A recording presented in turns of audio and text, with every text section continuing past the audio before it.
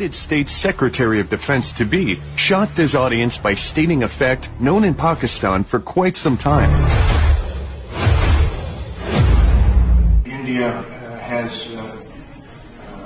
over the years, financed problems for Pakistan on that side of the border. And you can carry that into many dimensions. The revelation by Chuck Hagel didn't come as a surprise in Pakistan, for Pakistanis had been suffering at the hands of an enemy which came with a masked face. India's use of TTP fighters against Pakistan was an open secret. India's National Security Advisor, Ajit Tupan, was the first one to admit it.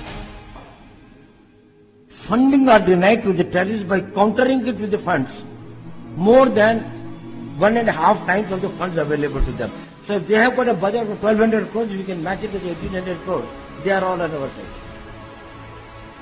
Then there was the apprehended second-in-command of the TTP itself.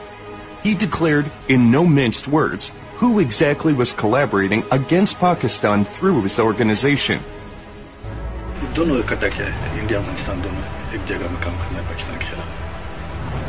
Pakistan Afghanistan की agency और India की agency, तो agency ने अफगानिस्तान और India दोनों के पाकिस्तान में संवेदन करा। क्या? ये TTP के जरिए मुख्तलिफ जरिए।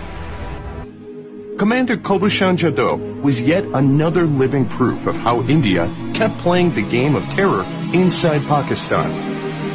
The various financing which subsequently happened for the TTP and various other Afghan anti-Pakistani terrorist groups led to the attack by TTP on one of the Mehran naval bases, in which a lot of damage was caused to the Pakistani Navy.